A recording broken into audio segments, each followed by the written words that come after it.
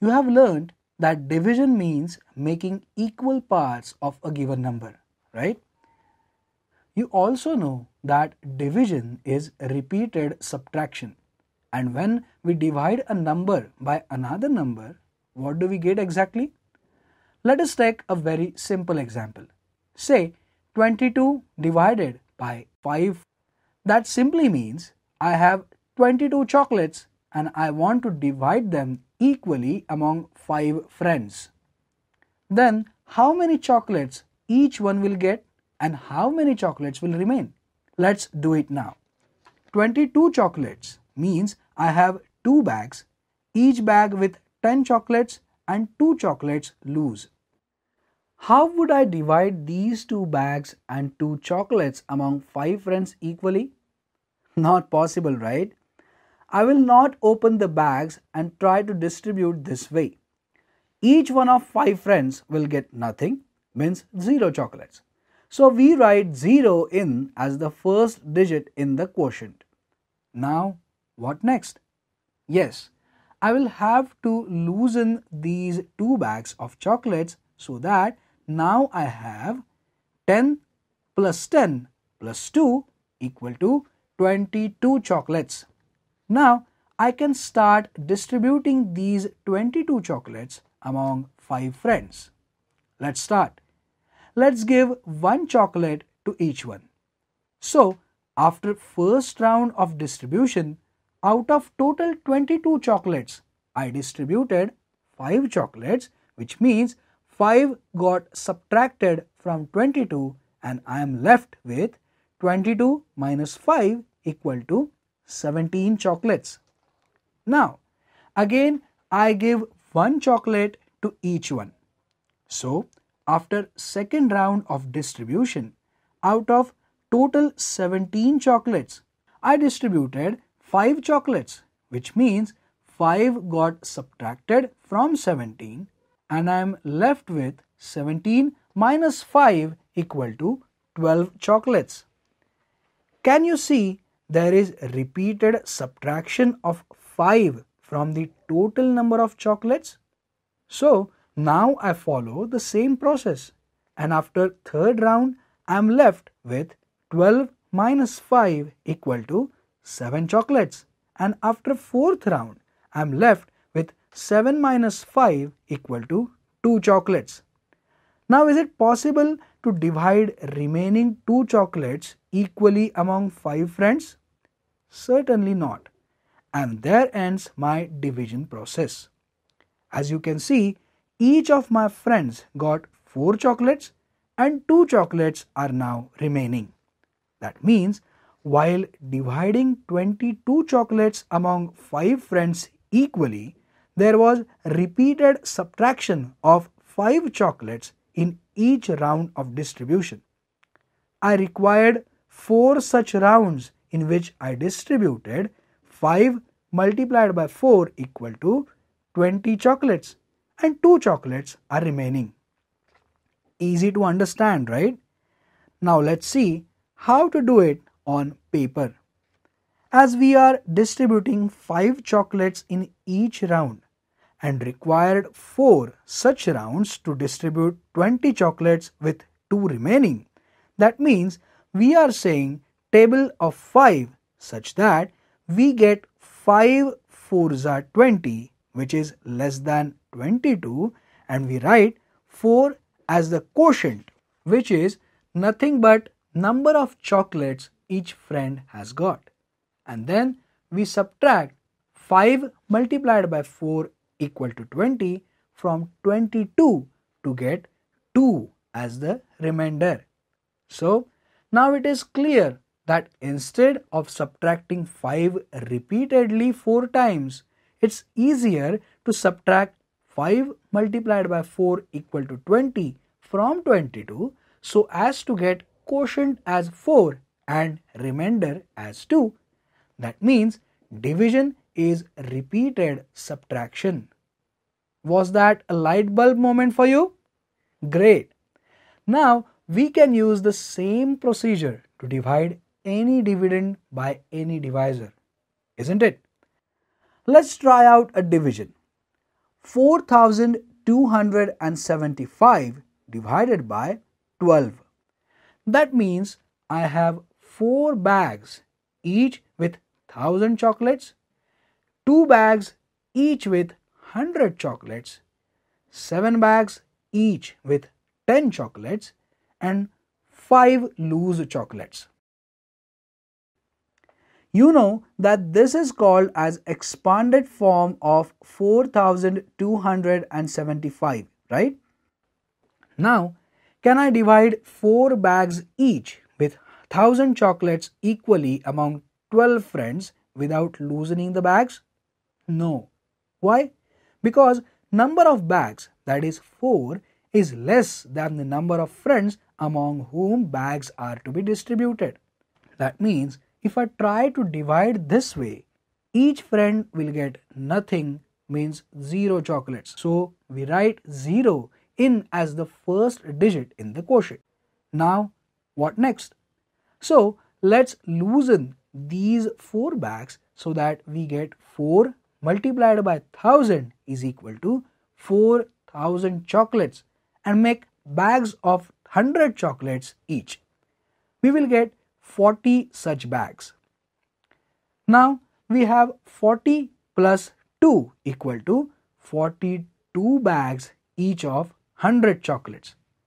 As now we have 42 bags which are greater than the number of friends, that is 12, we can distribute 42 bags among 12. Let's give 1 bag each of 100 chocolates to each one of them. So after first round of distribution, out of total 42 bags each of 100 chocolates, I distributed 12 bags. And after 3 such rounds, I have distributed 12 multiplied by 3 equal to 36 bags each of 100 chocolates, and I am remained with 42 minus 36 equal to 6 bags each of 100 chocolates. That means I said table of 12 such that I get a number which is equal to or just less than 42. Here in our case it is 12 threes are 36, which is less than 42, as I cannot take 12 fours are 48 because it will be more than 42. So I write 3 as the second digit of the quotient and subtract 12 multiplied by 3 equal to 36 from 42 to get the remainder as 6. Okay? Till now, each friend has got 0 bags of 1000 chocolates and 3 bags of 100 chocolates. Now, can I divide 6 bags each with 100 chocolates equally among 12 friends without loosening the bags? No. Why? Because number of bags, that is 6, is less than the number of friends among whom bags are to be distributed, that is 12. So let's loosen these 6 bags so that we get 6 multiplied by 100 is equal to 600 chocolates, of which we make bags of 10 chocolates each, and we will get 60 such bags. Now we have 60 plus 7 equal to 67 bags each of 10 chocolates. As now we have 67 bags which are greater than the number of friends, that is 12, we can distribute 67 bags among 12. Let's give 1 bag each of 10 chocolates to each one. So after first round of distribution, out of total 67 bags of chocolates, I distributed 12 bags each of 10 chocolates. And after 5 such rounds, I have distributed 12 multiplied by 5 equal to 60 bags of chocolates and remained with 67 minus 60 equal to 7 bags each of 10 chocolates. That means I said table of 12 such that I get a number which is equal to or just less than 67.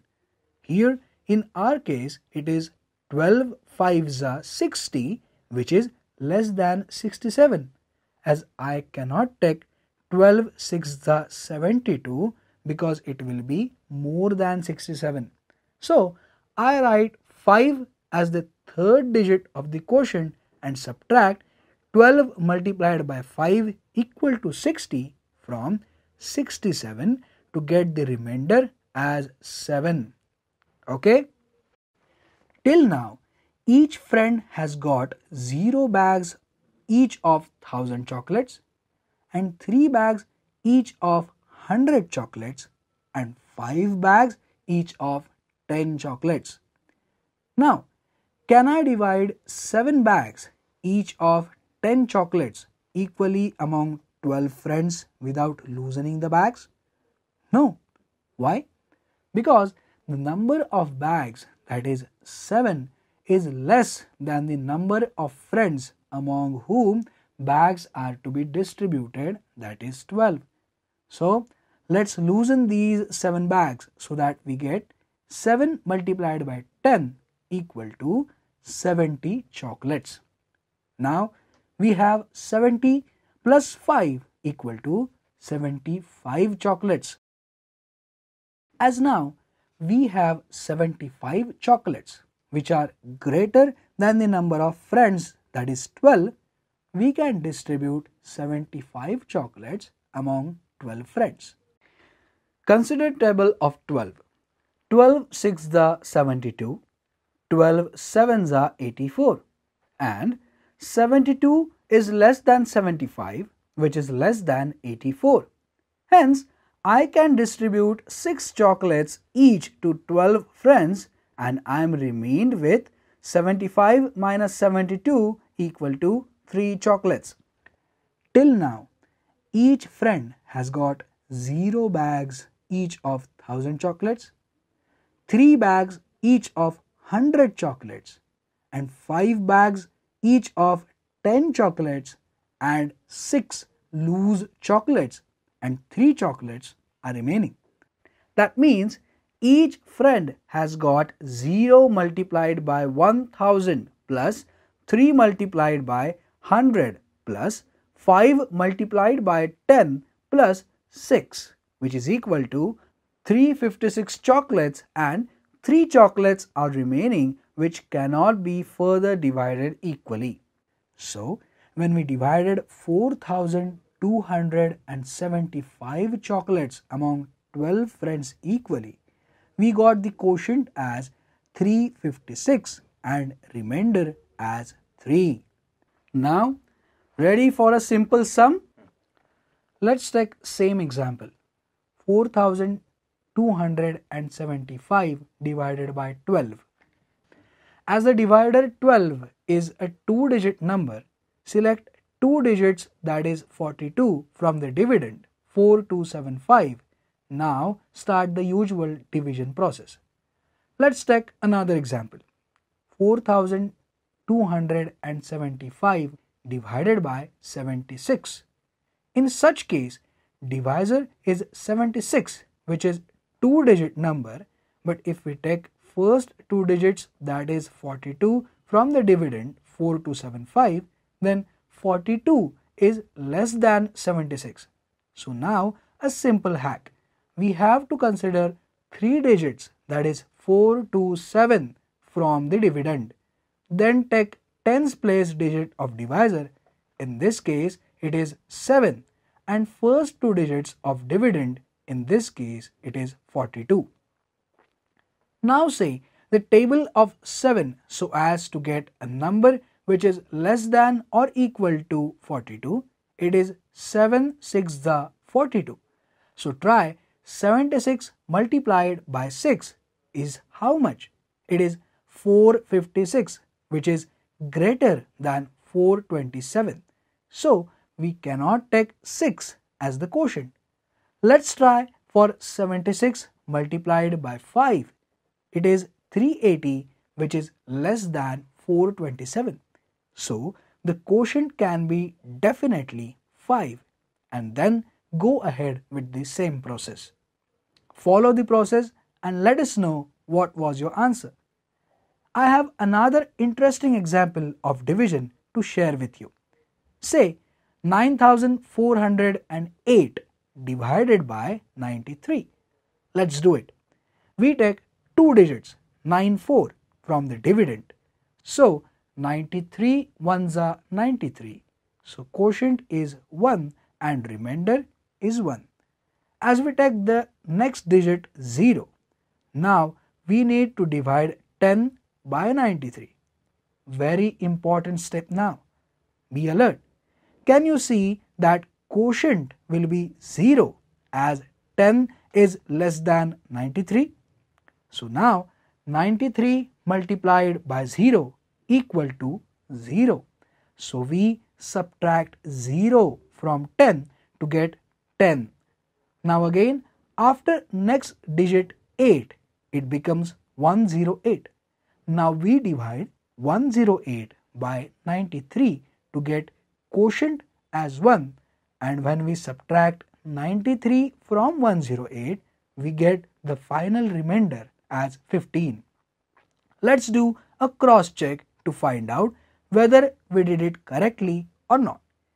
You know that dividend equal to divisor multiplied by quotient plus remainder. So let's check RHS. RHS is equal to 93 multiplied by 101 plus 15 equal to 9408, and it is equal to LHS, that is 9408. That means our calculations are correct. What did we learn? Today we learned division means repeated subtraction. Division is the process of dividing given number of objects into given number of groups equally. How to divide a two-digit number by a single-digit number, and then by using the same process, ultimately how to divide a four-digit number by a two-digit number. We can use the same procedure to divide a number with any number of digits by another number with less number of digits.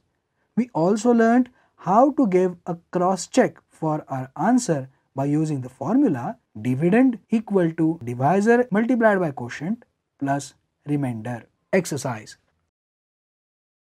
Solve this. 4397 divided by 42.